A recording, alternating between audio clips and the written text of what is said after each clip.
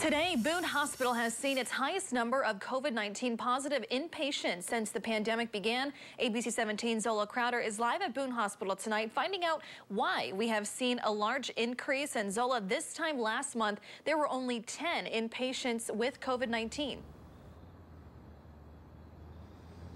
Yeah, Deb, that's right. But right now at Boone Hospital here, they have 26 inpatients that currently have COVID-19. Over at MU Health, as of today, they have 31.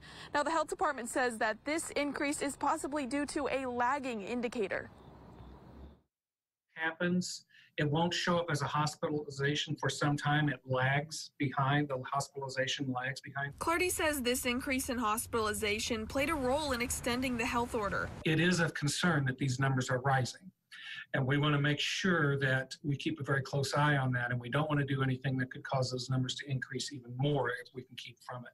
But this isn't the only data they looked at. You know, we don't look at just hospitalizations. We also look at the number of people in ICU.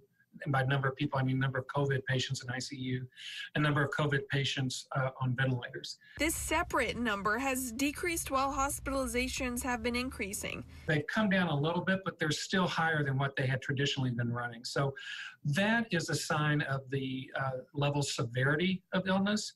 A spokeswoman for Boone Hospital, Jessica Park, told me, quote, "We are monitoring and adapting to the situation as needed to ensure we can continue to provide the best care possible for our patients and protect our employees and visitors."